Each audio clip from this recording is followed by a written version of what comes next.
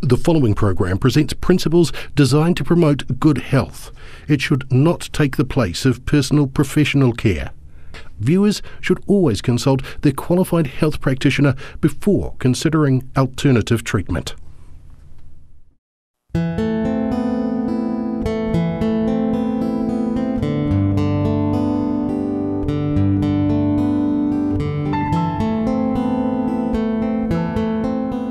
Working out cleaning the board. And we've got something behind here that's the most effective. It's called soap and water. So we're going to begin looking, or continue I should say, looking at some of the causes. And what I'd like to write down here is some of the causes of diabetes. And wheat and sugar are big contributing factors. Another contributing factor is dairy. And in the book, The China Study, Dr. Colin Campbell, he explains this one. When a human takes dairy, in the majority of cases, it's difficult to break down because we haven't got the 5 stomachs. And so molecules come into the blood that aren't properly broken down, and the body creates antigens to deal with them. Now, their molecular structure is very similar to the molecular structure of the beta cells in the pancreas. And so these pathogens, they're wiping out these molecules from the partially broken down milk, and then they look over at the pancreas and start to break down the beta cells in the pancreas. I hope I didn't lose you with that one. And so dairy is a big contributing factor. Colin Campbell states that children that have cow's milk in the first year of life have a 70% greater risk of developing type 1 diabetes. And yet, what would most children have for breakfast? Cereal, milk and sugar. That's what I had as a child, yeah? So that's another causative factor. Number 3 is drugs. Many drugs have as their side effect an effect on the beta cells in the pancreas to break them down. There is much research today, and I know a Dr. Glassons from America, he pioneered a lot of this research in about the 80s, that the polio vaccine was causing the type 1 diabetes. That's quite alarming, isn't it? Do you know, the health department have put a statement out in the last few days that the only cases of polio around today are from the polio vaccine.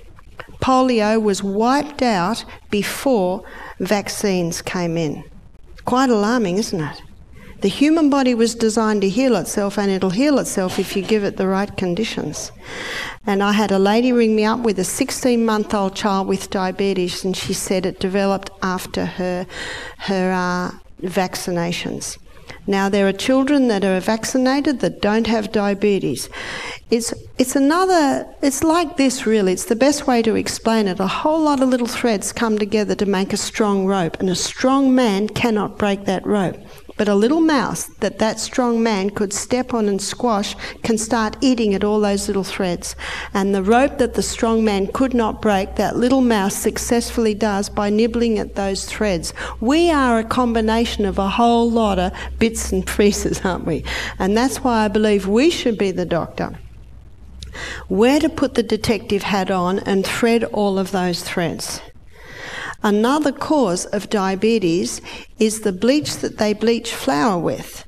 Now, flour, or wheat flour, or even spelt flour, kamut flour, if the bran and the wheat germ are taken out, it's almost the colour of the inside of my skin there, like a light beige colour. And so they wanted the wheat or the flour white. So they bleach it with a bleach called alloxan. And alloxan, the research is showing now, kills the beta cells in the pancreas. So another reason why this wheat is contributing to it. And so, number 1 to get a turnaround with diabetes is the wheat and the sugar must stop, the dairy must stop, and ideally the drugs stop. Now, some people are on medications that cannot be stopped straight away. Some medications can be stopped straight away, and that's why it is good to get some advice on that.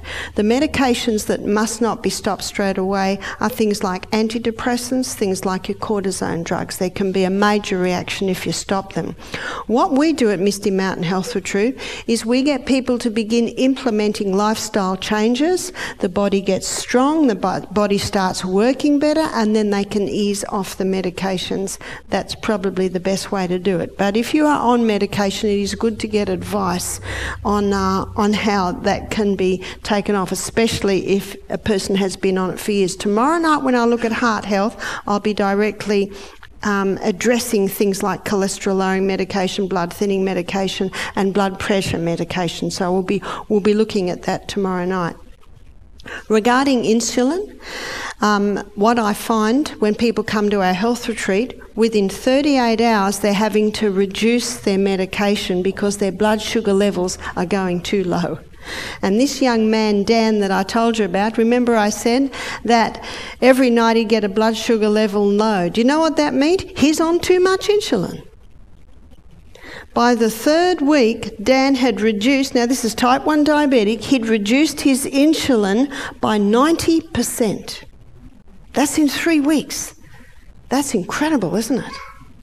That so quickly he was getting those results. Now there was something else that he was doing, so we'll put here, eliminate. These are the things that must be eliminated. Is these 3 things here. Now we're going to go over what needs to be implemented, and this is 8 glasses of water a day.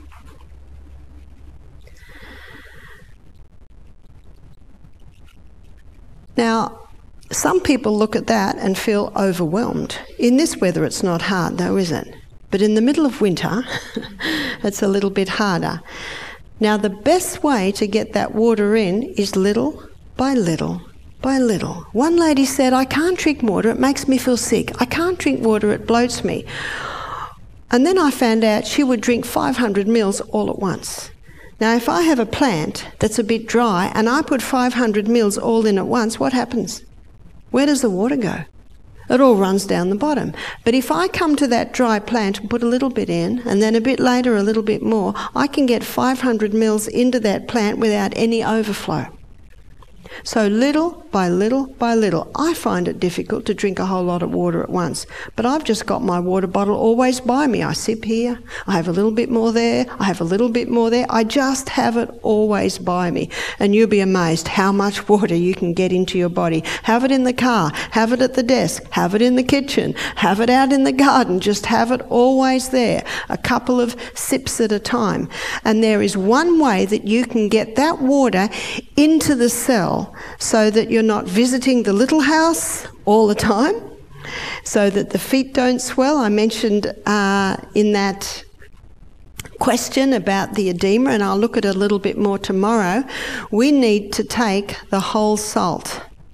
Now whole salt, and I'll be looking at this in detail tomorrow night, whole salt is unrefined sea salt, and there's a couple of ways we get it in Australia. One is Himalayan salt and another is Celtic salt. And Celtic salt is one of my favourites because it has 3 magnesiums in it. And the Celtic salt has 82 minerals. Himalayan salt is very similar. Himalayan salt is certainly better than the refined salt. You know, the refined salt has 2 minerals. And there's a verse in the Bible that talks about the salt. It's Matthew 5:13. It's Jesus speaking. He says, "Ye are the salt of the earth. If the salt hath lost its savour, wherewith shall it be salted? It is henceforth good for nothing but to be cast out and trodden under foot of men." Just think of that when you look at that table salt. Henceforth good for nothing but to be cast out and trodden under foot of men. We use it a little bit at our health retreat for the leeches. Put it on the leech, it gets off. No, we don't have many leeches, only when we have a lot of rain. Good for nothing but the leech. You see, as I'll show you tomorrow night, because it's so imbalanced, it causes this big imbalance in the body. Now, Celtic salt has 3 magnesium, and magnesium pulls the water inside the cell. Remember the CBD? The CBD is where we need that water, and the magnesium pulls it inside the cell. So how do we take the salt? I take a crystal of Celtic salt on my tongue before every glass of water that I drink. Now, I did say I sipped, but every time I start a new glass, I'll put a crystal on my tongue and I'll drink a few mouthfuls, then I'll drink a few more mouthfuls. When I've done a cup, then I'll have another crystal of salt.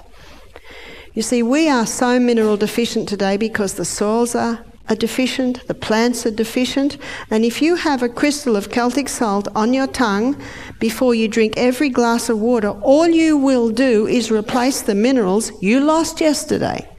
Especially do you need it in this hot weather because you are perspiring. Have you ever tasted your perspiration? It's very salty. So you think about it, we're salty people. We need that salt. And that salt allows the water to be taken inside the cell. Now this cell, I'm talking about your pancreatic cells. The pancreas cannot make these hormones to balance the blood sugar levels unless it has adequate minerals. And the best place, the cheapest place, the most effective place is in the salt, because we need the minerals in a way that the body can use them. And because they are in the way that they are found in the body, when you take it, it liquefies and it gets through the membrane of the cell, gets that water inside the cell. It's well documented. It's the quickest way to hydrate a body, is to take that salt.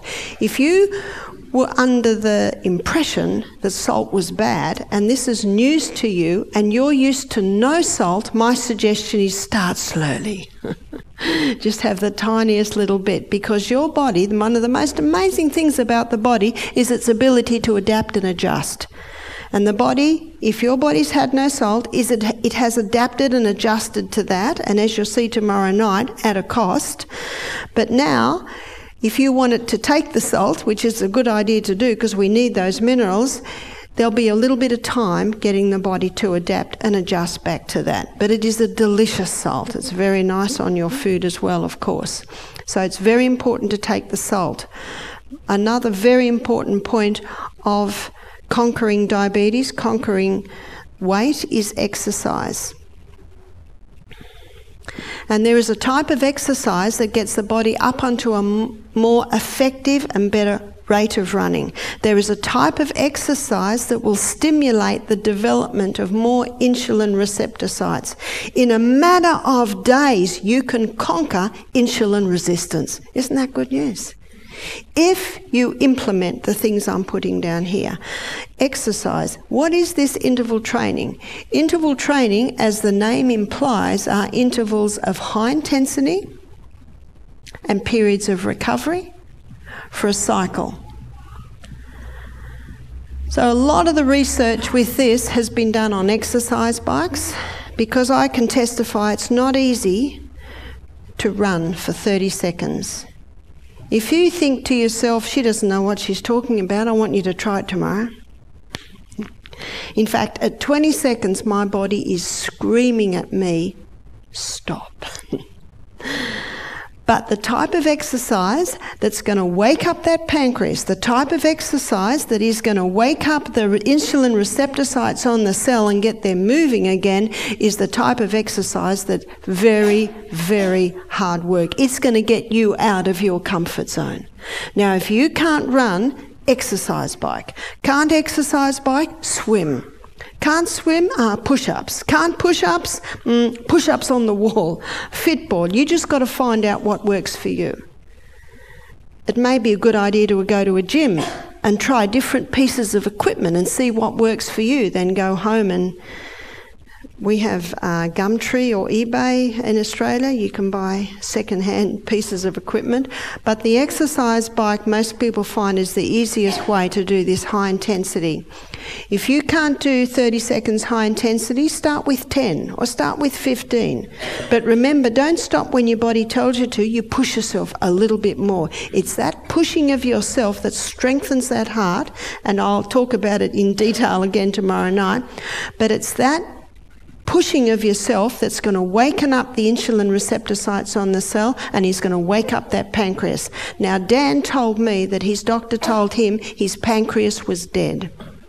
20. I said, is it gangrene? What's dead? If there's blood and if there's lymph going through that pancreas, there's life, and there is the ability to revive. The fact that he dropped his insulin by 90% by the 3rd week is an indication of what's starting to work.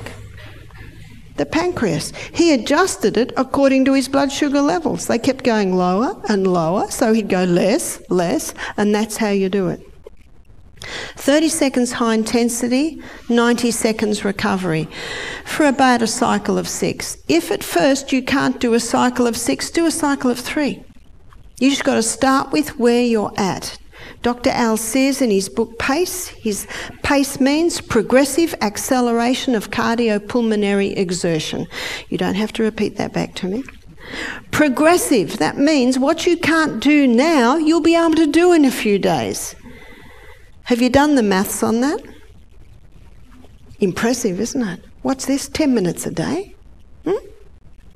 I'm a busy lady. I love it. I used to do 2K half-hour walk. Now I do 15 minutes. That's all I do.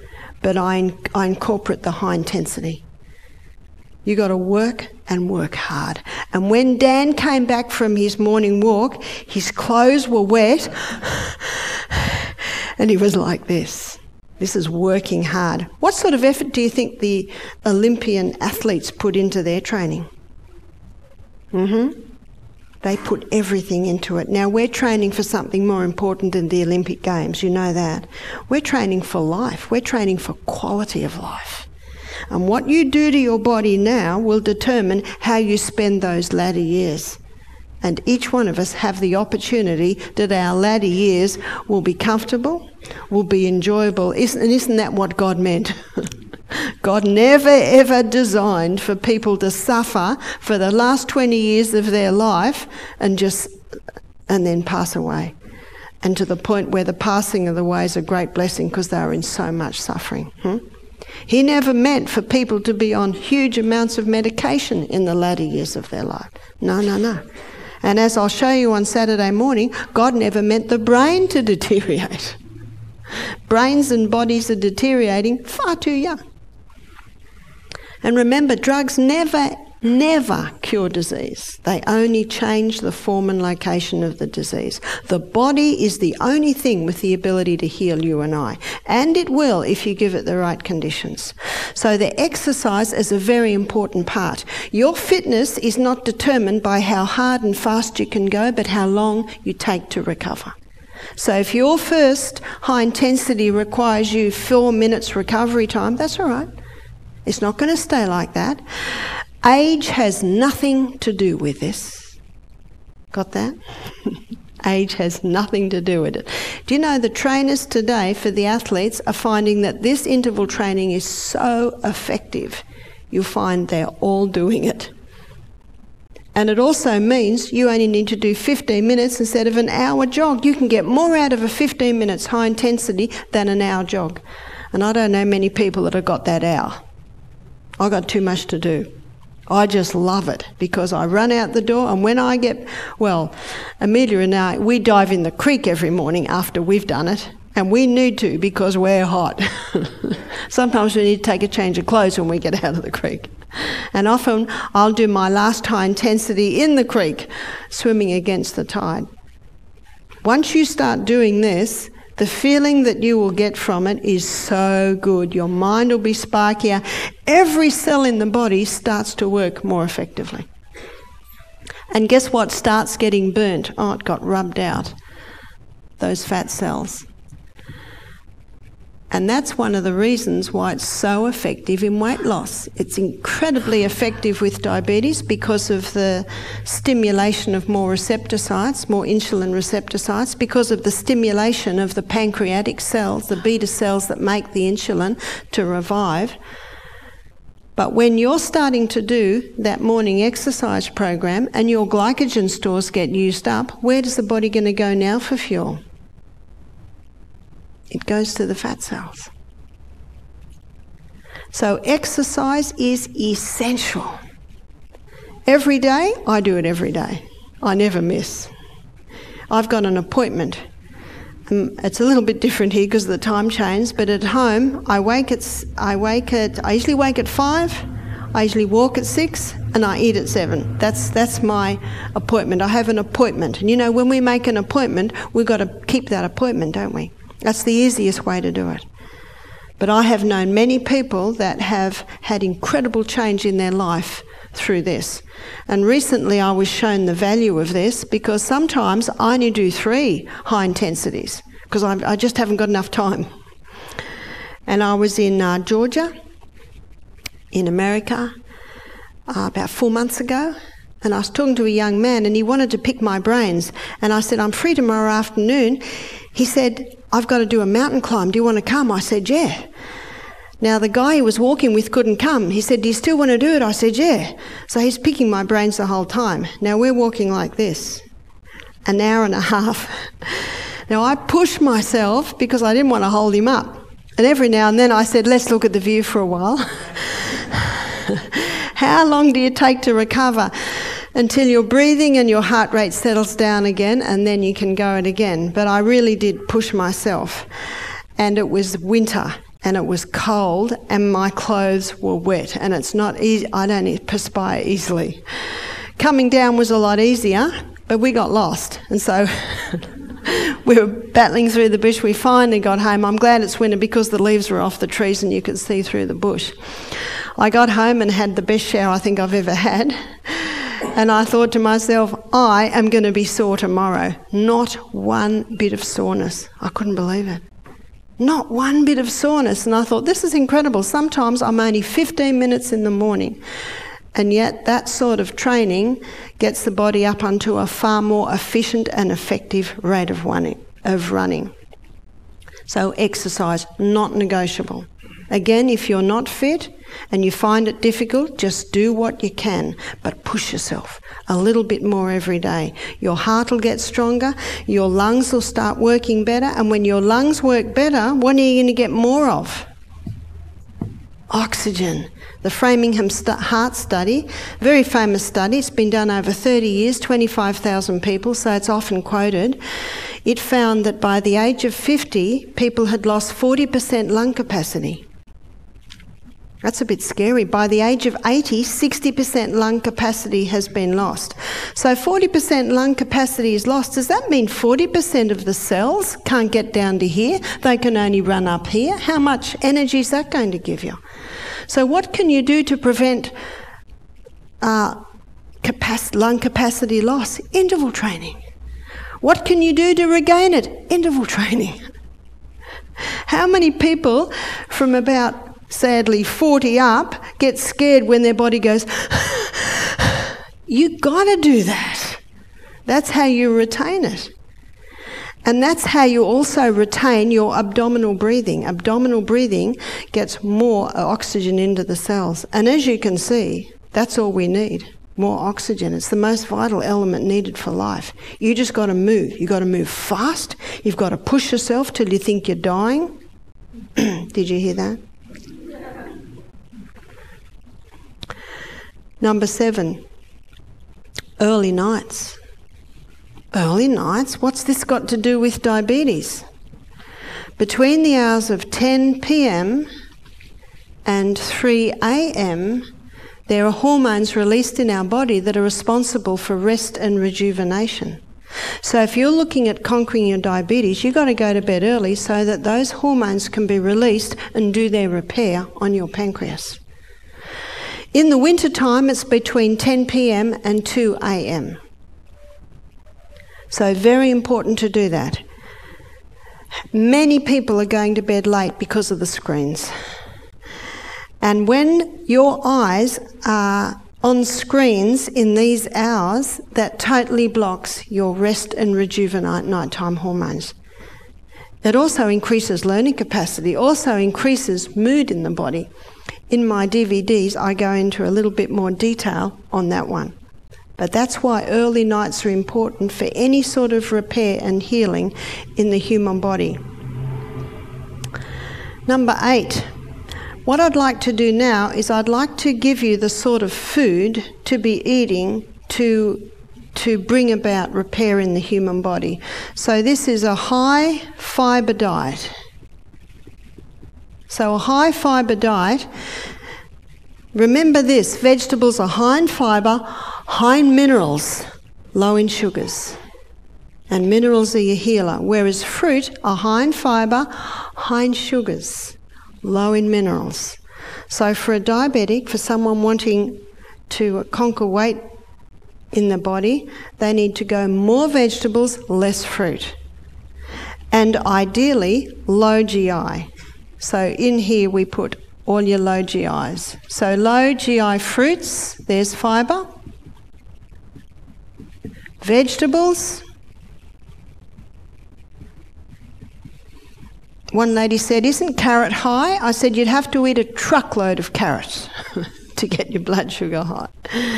And all your plant-based food, so all your nuts, all your legumes, they're all high fibre, and all your whole grains. Now let me give you a list of grains that are the best grains. Your wholemeal rice, millet, and quinoa, spelt quinoa, buckwheat. There are so many grains that we can pursue. Be very cautious of gluten-free cakes, gluten-free breads, because they can have very high glycemic grains in them, and they're often loaded with sugar. So they're your best grains. Generous amounts of protein.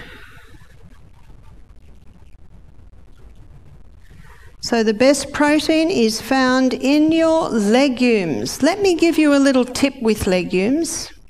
Most people don't know this. Let me tell you how I did the black-eyed beans for lunch today. I had them cooking in one pot. In the other pot I had the tomato and the onion and the ginger and the garlic and the kale and the zucchini. And when the black-eyed beans were soft, I rinsed them and rinsed them and rinsed them and rinsed them. Did everyone get that? I'm washing away the dirty water. It is that water that causes most of the problems that people experience if they eat legumes. And when I've washed all the dirty water away, then I put my legumes in with my flavourings. For breakfast this morning, I had little dark blue lentils. They were cooking while I was running up and down hills. When I came back, I rinsed them again and again. The pot they were in had this scum around the edge. In fact, I scrubbed the pot clean, rinsed the lentils, put the lentils back in the pot, put oil, thyme and salt with it, and some parsley. Ladies, was it delicious? Delicious. It doesn't need much.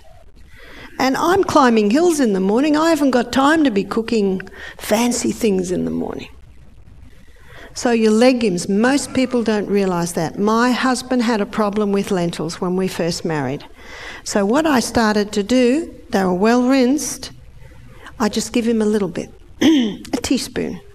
A couple of days later, 2 teaspoons, until eventually he can handle lentils quite well now. What about tofu? If you can get non-GMO, organically grown tofu, it's safe. Nuts and seeds. I think everyone should have about 8 to 10 nuts every meal. That's not hard, is it? Most people don't do it and then buy a packet of cashews and eat the whole lot. Yeah, just have a few every meal. It's a delicious ending to a meal. And healthy fats. And as I mentioned before, the healthy fats come from your nuts, your seeds, your avocados. And also, history shows us that the two oils that have been used for centuries, and the people that use these oils experienced incredible health, is the coconut oil and the olive oil. Now, Dr. Bruce Fife, he's written about 5 books on the coconut oil. Incredible information in those books. I think that man should be getting a Nobel Prize for the work he's done on coconut oil. Some say, but it's a saturated fat. Some say, but it'll give you heart disease. There is no proof of that. There is no proof of all of that. And you look at the island people. When Captain Cook arrived, he was confronted with the most magnificent specimens of humanity he had ever seen. What did they eat every meal? Every meal. Coconut. What's the size today of the island people? Oh, they're very big. What are they eating? Here it is. What have they stopped? The coconut. It's not the coconut, it's because they've stopped the coconut. That's the problem. And low carbs. What about sugars? Now, last night a man asked me about stevia. Now, stevia is a sugar that does not get a pancreatic response with insulin. If you use too much, it gets a bit of flavour, but I think it's a good idea to train the taste away from the sweets. If a person has a diabetic, they really have to be very cautious with even maple syrup or honey, the natural sugars. Some say, isn't sugar a natural sugar? Sugar is as closely related to the sugarcane plant as heroin is to the poppy plant. Nothing wrong with sugarcane. It's the pure acid that's been extracted, and that is the sugar. So for a diabetic, a little bit of sweetening, they could use stevia. Also coconut sugar or palm sugar, which is the nectar, crystallized nectar from the flower of the palm. So it's also an unrefined sugar. What about dried fruit with a diabetic? Don't touch it. Very high glycemic index. And remember, it's not forever. It's just until you conquer it. And once you've conquered it, then you may have a little bit. I have seen many conquer it. What about type 1 diabetes? I have seen type 1 and type 2 diabetes conquered. Sometimes, if someone is doing all of this and still struggling, by the way, I'll also put, did I say low GI? 9. It's good to get a glycemic index and know the low GI foods. But I have seen type 1 and type 2 diabetics conquer their diabetes. It takes a little bit of work, but the results are well worth it. But sometimes if there's not getting results, one have to check that they don't have exposure to mold and they don't have exposure to chemicals. So the things to be eliminated, I don't know whether I'm going to be able to do this. And this is one more that I have not yet mentioned, and it's something that Australians and New Zealanders love, and it's something that should be eliminated, and that is caffeine. Was that a groan? There is a way to come off the coffee without suffering. People say, do you drink coffee, Barbara? I say, no, I just watch the people suffer. Don't we, Amelia? Day 1, Misty Mountain Health Retreat. More people suffer from caffeine withdrawals than any other withdrawal. We've had people come off ecstasy, heroin, methadone, marijuana, alcohol, cigarettes. No one suffers like the coffee drinker. But there is a way to get off it without suffering. And the reason why the diabetic must stop this is because it causes an insulin response. And we don't want that. Say a person's on 3 cups of coffee a day. Well, tomorrow, the first cup of coffee, they have half a teaspoon of coffee and half a teaspoon of something like Caro or Echo, those cereal alternatives, cereal beverages. You familiar with that? And then a couple of days later, a quarter of a teaspoon of coffee and 3/4 of the Caro or Echo. If someone's on 3 cups of coffee a day, in about 10 days they can be off it without any pain or suffering. If someone's having 1 cup of coffee a day, they often can be totally off it in 5 days. On Saturday morning, I'll be showing you how it causes a chemical imbalance in the brain, so a huge contributing factor to mental illness. And in Australia, the current figures are 50% of people suffering from mental illness. But an even scarier figure is 1,700 cases of Alzheimer's are being diagnosed every week in Australia, and it is a preventable disease. And if caught in early stages, it can even be turned around. That's good news. So these are the simple lifestyle changes that will ensure powerful weight loss and also a conquering of the diabetes. The pancreas has to be revived. It has to be allowed to recover. And when you implement these things here, you do that. Are there any questions before we close? Yes? Eggs. Eggs are probably one of the safest of the animal proteins, but they must be organic. Yes? Peanuts are out. Why are peanuts out? Well, if you want to know why they're out, you can read the first chapter in the China study.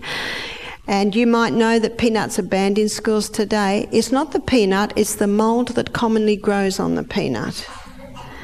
And that mould is aspergillus, and it gives off a mould waste called aflatoxin, which is the most carcinogenic substance on the planet. If you grow peanuts, harvest them, not a problem. The problem arises in the storage. Now, if you're feeling very sad right now because you love peanut butter, try macadamia butter, try cashew butter, and I think you'll find that they are just as nice, and yet they don't have the problem of the mould. There was one more question there. Yes? I was going to ask about the water and the salt. Yep. Would you say you've got your water bottle, would you just put the salt inside? No, you don't put the salt inside, and the reason is that magnesium is a water-hungry molecule and it'll dissolve in there. But when you put it on your tongue and drink it down, when it's on your tongue, already the mucous membranes in your mouth are taking in those minerals so that when you drink your water, it can take it inside the cell. Because we were meant to drink pure water. So it's just having that little bit. You know, the cows have their salt lick on the paddock. Adults, humans should have salt licks too. So we could put it on some chickpeas for feathers and put it into the chickpeas in the water. No, because we should not drink with our meals because it waters down our hydrochloric acid. But you give a child a bowl of salt, oh, they love it. They'll gladly take that salt. And after they've taken their salt, you won't have any trouble getting them to drink water. Yes?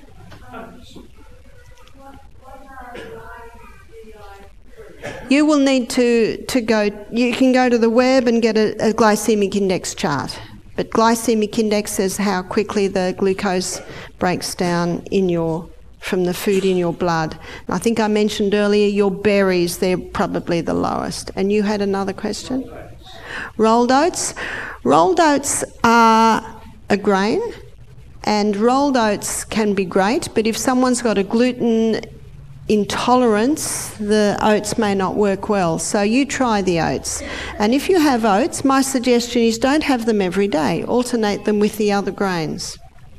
But if you experience bloating after breakfast, it's usually the oats. Yes?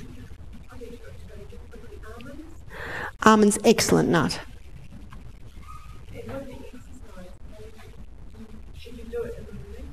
With exercise, should you do it in the morning? It's the best time, because you will reap the benefits all day long if you do it in the morning. But some people that get up very early for work, they might do it at lunchtime or after work.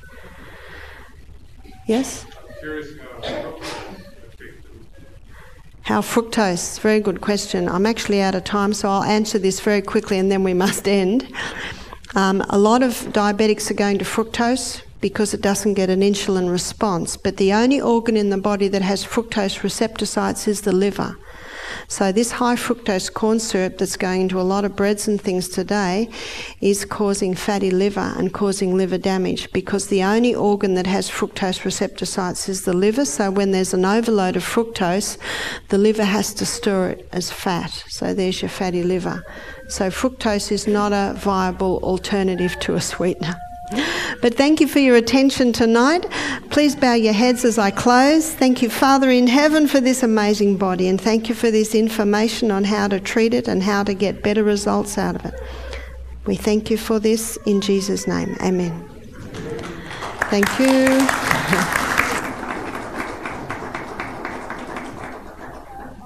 Just seeing you tomorrow night. If you've got a heart, you need to be here tomorrow night.